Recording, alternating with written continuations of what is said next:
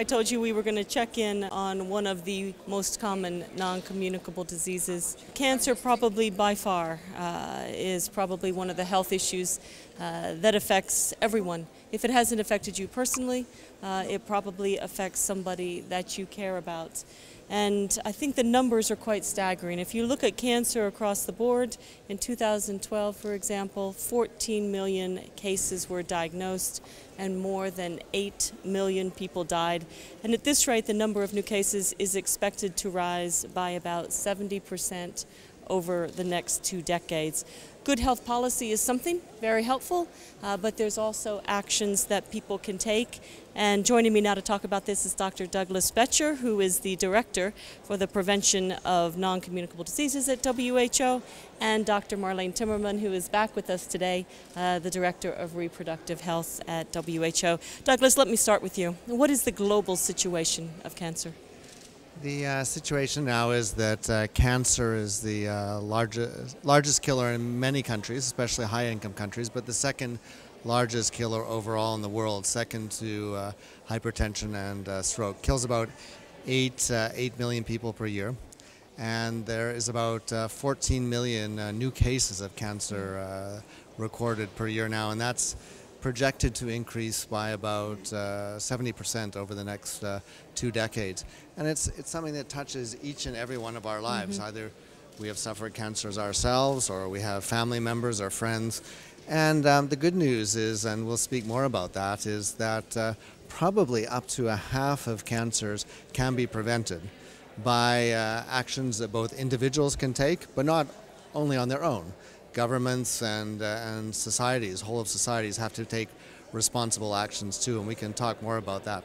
Yeah, do that for me if you would. Talk about what are some of the risk factors for cancer, and what can individuals, what can people do to reduce their chance? So some of the big risk factors, about accounting for about a third of all cancers, are the harmful triad of unhealthy diets, overweight and obesity, and sedentary lifestyles. Tobacco use. Tobacco use accounts for about 20% of all cancers in the world and 80% of lung cancers in the world. And when we look at, I was involved in an interesting project last year, a group of experts brought together by the International Agency for Research in Cancer. It's an organization that's part of WHO but has a certain degree of autonomy, sits in Lyon. And they brought together a number of experts for us to look at what individuals could do as well to prevent cancer. But again, not getting governments off the hook, because we don't want to fall prey to the mantras, the corrupt mantras of the tobacco companies, for example, that say it's all about individual choice, which is wrong. But some of the individual, they listed 12 different advice points, proof points that individuals could take action on. So don't smoke or stop smoking. It's never too late to stop. And linked to that, make sure your home and your workplace is smoke-free. Avoid harmful use of alcohol, or better even than that, don't drink. Healthy eating. So low salt, less saturated fats, the sort of Mediterranean diets, more fruits and vegetables. Also, more physical activity. We live in a surfing, web surfing, television watching, cable-connected society, and we need. The fact is, the world is getting too heavy, and along with that, WHO recommends then that at least for adults, we should have at least 30 minutes of moderate exercise per day, or 150 minutes per week. And most of us aren't doing that. Yeah. Marleen, let me come to you for just a minute. One of these cancers is quite specific to women, and I'm thinking of cervical cancer here. It occurs worldwide, and a lot of the women who die from it happen to be in less developed countries. Can you talk about this for just a minute? Yes, indeed. In women, the most common cancers are breast cancer and cervical cancer, cancer of the uterus, the entry of the uterus. So this one is actually entirely preventable. It is caused by a sexually transmitted virus, the human papilloma virus. And it is very common. Most sexually active adults will have this virus sooner or later, but very few will develop cervix cancer. Now, in developed countries, there are a lot of programs to prevent, screen, early detection, early treatment.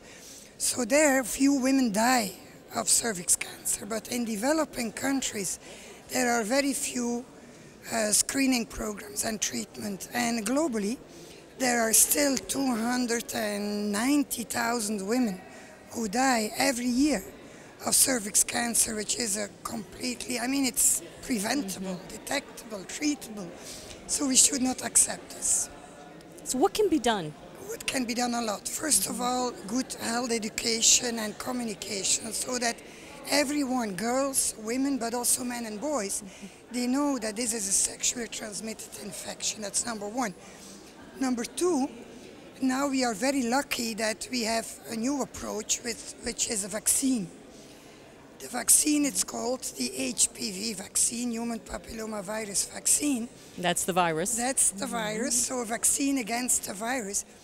And that is most effective if you give it before you are sexually active, before you are maybe infected with that virus. So young girls, schoolgirls around the age of 11, 12, 13 should have access to the vaccine.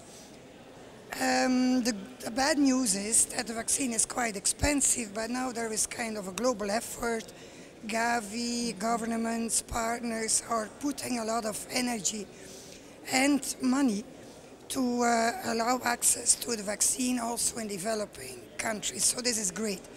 The good news is also that before we needed 3 injections. Now studies have shown that even with 2 injections of HPV vaccine, you can protect yourself. Then you still need screening programs, but the good news there is once you are detected in an early stage of the evolution to cervix cancer, in a pre-cancerous stage, you can have a very easy, simple treatment. So it is our duty to give access to education, vaccine, but also to screening and treatment in all women in the world, because it doesn't cost that much, it is feasible.